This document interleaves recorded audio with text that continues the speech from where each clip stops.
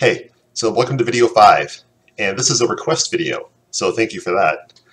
Somebody wanted to know about how edge weighting worked in MODO, and so I thought I would just run through it real quick just to show you the advantages it has over edge loop controls.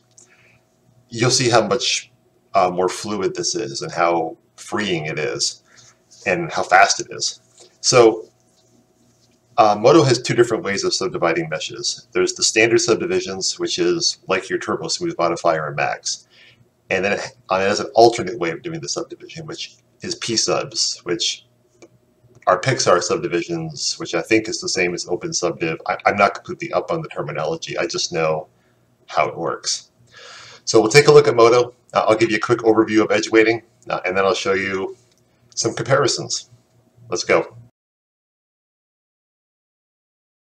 Okay, so now we're in MODO, and you may recognize this mesh from the last video. This is our ridged handle with an extruded bit on top, so I could demonstrate that a little bit.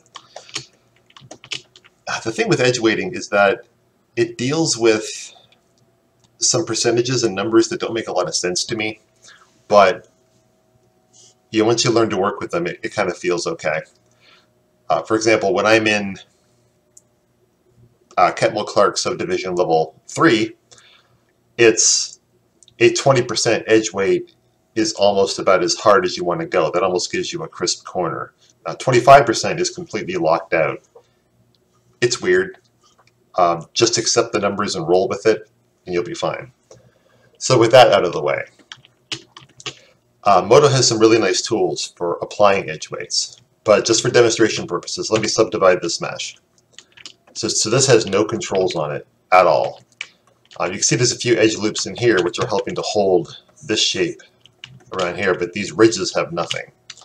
So traditionally, you would select these ridges and throw some extra edge loops in.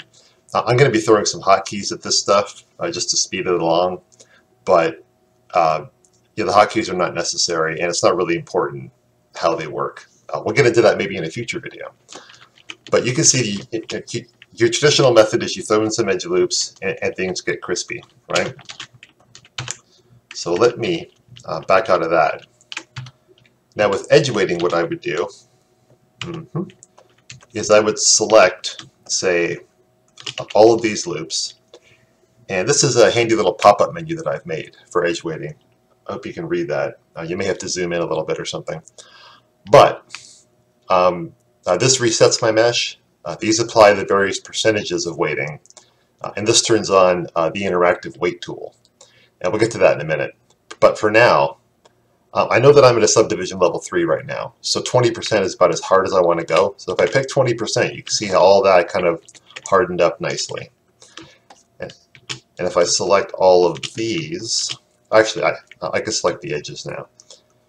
MODO has a nice thing where if you apply weights to an edge, then it applies to the edge. If you apply weights to a face, then it applies the weight to all of the bordering edges, which is what you saw me do a minute ago. So with the edges selected, I'll throw 20% on there, and we get the exact same look. Except now, I can begin to play with this much easier than I can with edge loops. I can say, well, how about this top loop? We don't have any weighting on it. Okay, that gives me a smooth curve down from the top. And I'm like, well, okay, what if we also grab this loop and pull it down a little bit? Maybe we expand it out slightly. This as well. Give that a push. Maybe grab this face, pull it out, or rather, out. And then grab these faces, give them a 20%. I'll go all the way around and give it all a 20% weighting. Okay. Pull this out a little bit. Grab the bottom, pull that down. If you can see that when I'm pulling stuff around, I'm just pulling them. It's like I'm pulling the cage around. I'm not pulling around the edge and all the supporting edges, and then things are getting skewy, and then all that kind of jazz. This is just straight up, nice and fluid, and it's not getting in my way of my shaping my mesh in the way that I want to shape it. throw in a loop around there to add some roundness to this, pull it out a little bit. But then I decide that I want to get this lower edge also crisped up. I can throw a weight on that. Okay. And now I have that look going. And that's the kind of fluidity that I mean.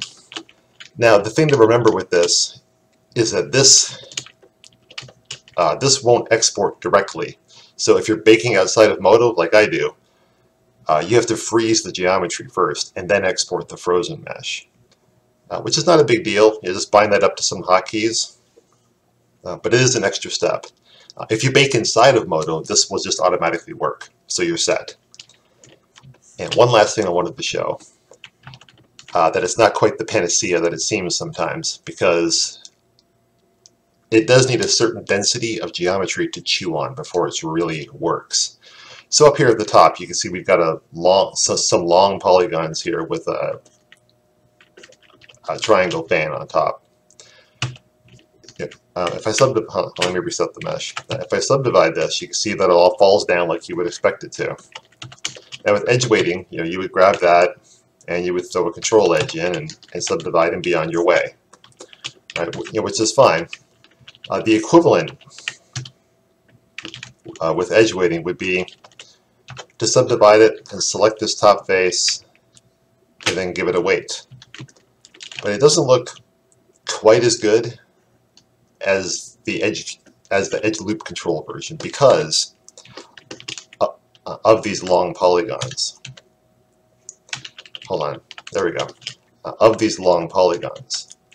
So you sometimes have to insert edge loops to help it along and, and give it something to chew on. So you'll see if I throw an edge loop in, say here, and then subdivide, now it's cleaner, right? So I'll go in here, I'll pull this out. You can see it gets a little janky.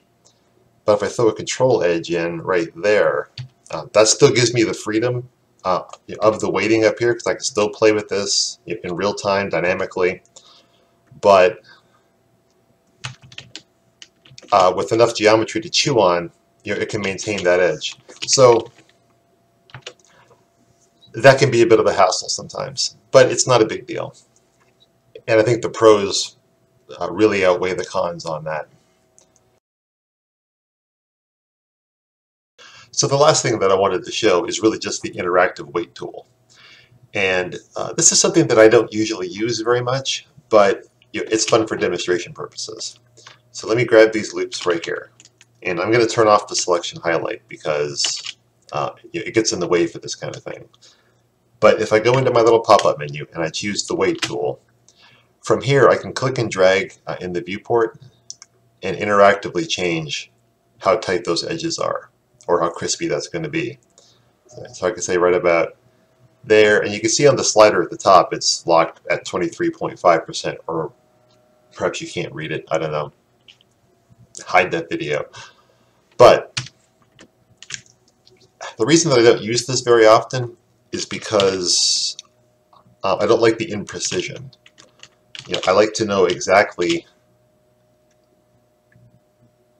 or rather, I like to know what values things are. Like, I want it to be consistent.